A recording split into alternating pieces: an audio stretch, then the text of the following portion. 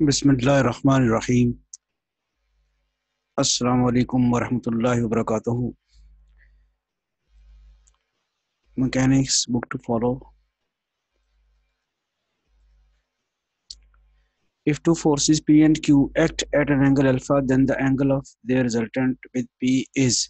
अब ये याद रखें कि हमने ये प्रूव किया बाकायदा इसका आर्टिकल कि अगर आपके पास फोर्स P है और ये कोई फोर्स Q है और इनके दरमियान एंगल जो है वो अल्फा है, तो इनका जो रिजल्टेंट है वो फोर्स P के साथ जो एंगल बनाएगा उसके बारे में पूछा हुआ है कि उस वो क्या एंगल बनेगा, यानी ये वाला एंगल।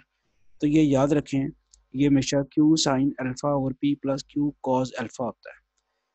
तो जब रिजल्टेंट का, यानी याद रखने वाली बात यह है कि जब रिजल्टेंट का एंगल फोर्स P के साथ मालूम करना हो तो डिनोमिनेटर में सिर्फ ये P पड़ी होती है, बाकी वही फॉर्म होती है Q sine alpha over Q cause alpha वाली फॉर्म। तो ये एक्स्ट्रा चीज़ जो है वो P पड़ी होती है, तो लिहाजा ये इसका आंसर जो है वो बी पार्ट है। अगर वो उल्ट कर दे इसको कि टू फोर्सेस पी और क्यू है, उनके दरमियान एंगल अल्फा है और आप रिजल्टेंट का एंगल विद क्यू मालूम करें तो फिर सारा रिवर्स हो जाएगा, ऊपर आ जाएगा पी साइन अल्फा और Q plus P cos alpha. लेकिन इस वक्त जो पूछा हुआ है उसमें आंसर यही है। Two forces of magnitude 7 and 4 units act at an angle of 60 degree. The angle of their resultant with the force of magnitude 7 is this। अब अगर बड़े गौर से देखें तो ये ऊपर वाले फार्मूले की एप्लीकेशन है। चूंकि फोर्स इस वाली से के साथ एंगल मांग रहा है तो 7 जो है पी है और ये क्यू है और एंगल अल्फा है।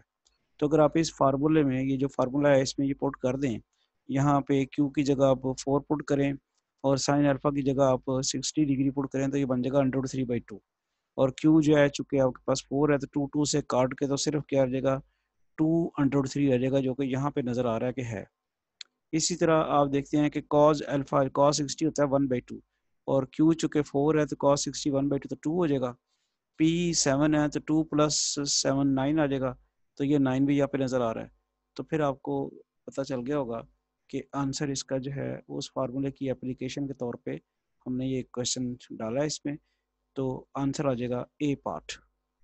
ओबियसली क्वेश्चन का फार्मूला अगर आपको आता है तो उसको अप्लाई करना भी आपको आ जाएगा। फिर the resultant of two forces of equal magnitude will between them, वो बाइसेक्ट करता है। अगर दो फोर्सेस की मैग्नीट्यूड सेम हो तो उनका जो रिजल्टेंट है उनके दरमियान वाले एंगल को बाइसेक्ट करता है। The magnitude of resultant of forces P and Q acting perpendicularly is. आपको याद है कि वो क्या होता है, रिजल्टेंट की मैग्नीट्यूड होती है P square plus Q square plus 2pq cause alpha under root. अब चूंकि परपेंडिकुलर अल्फा 90 डिग्री होगा, तो जब अल्फा 90 डिग्री होगा तो फिर आपके पास क्या हो जाता है, वो कॉज 90 0 हो जाता है। तो ये आंसर आ जाएगा। The resultant of two concurrent forces lambda OA and mu OB is where C divides AB such that AC ratio CB is equal to mu ratio lambda। ये आपको इस कॉम्पोजिशन ऑफ फोर्सेस के chapter का सबसे important theorem आपको याद है, ये लैम्डा म्यू थ्योरम है और इसका आंसर आएगा ए।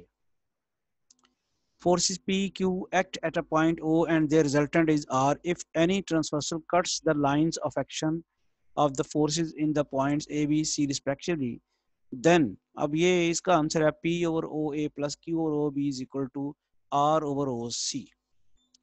The necessary and sufficient condition for a particle to be in equilibrium under the action of the forces P1, P2, Pn is that sum of forces that should be equal to 0।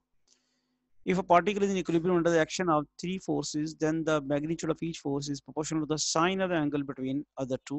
ये Lami's theorem है और यही वही Lami's theorem है, उसकी alternative form पूछी गई है diagrammatically. If the particle is in equilibrium under the action of forces in adjoining figure, तो देन उसका आंसर जो है जारी बात है P और sin alpha is equal to Q और sin beta is equal to R और sin गामा आ जाएगा। The tendency of a force to turn a body about a point is called the moment of the force। If R is the position vector of the point of application A of the force F from a fixed point O, then the moment of the force about O is M is equal to R cross F होता है। The moment of a force F about a point O is perpendicular to the plane containing O and F। चूंकि cross product है ना, इसलिए cross product जो है वो perpendicular हो।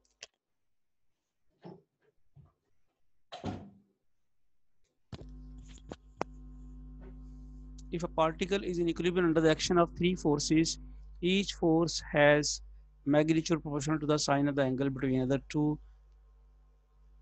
This is corresponding to Lami's theorem. ये Lami's theorem है. The effect of a couple upon a rigid body is unaffected if it is replaced by another couple of the same moment lying in the same plane.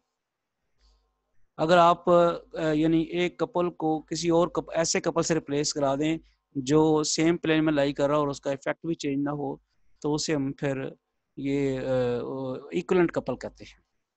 The effect of a couple upon rigid body, और वो change नहीं, मतलब यानी इस question में ये पूछा गया है कि अगर आप एक कपल को किसी और कपल से रिप्लेस कराएं जिसका मोमेंट पुराने मोमेंट कपल के मोमेंट के बराबर हो और वो उसी प्लेन में लाई कर रहा हो जिसमें पुराना कपल लाई करता था, तो फिर इसका इफेक्ट जो है वो चेंज नहीं होता पुराने कपल का बॉडी के ऊपर।